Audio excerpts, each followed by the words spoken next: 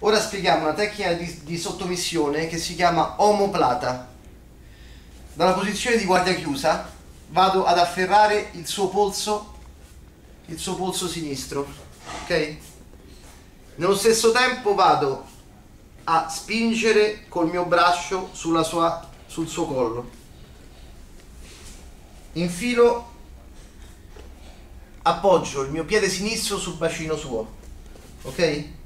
Da questa posizione porto il suo polso verso dietro, spingo e giro.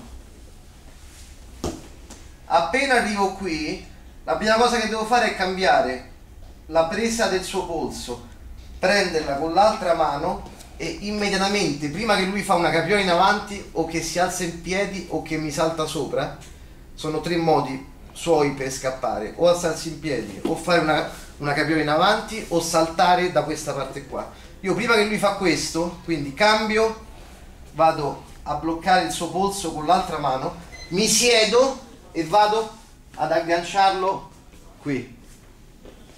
Da questa posizione, con le gambe, giro, tengo sempre il suo polso, giro, vado ora con questa mano, lascio il suo polso che è bloccato dal mio corpo, con questa mano vado a chiudere la presa, chiudo la presa, spingo forte con la gamba sulla sua spalla e vado a fare pressione,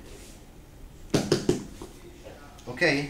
Da questa posizione qua chiudo la presa delle mie mani, vado a fare pressione col mio corpo e con la mia gamba sulla sua spalla sinistra.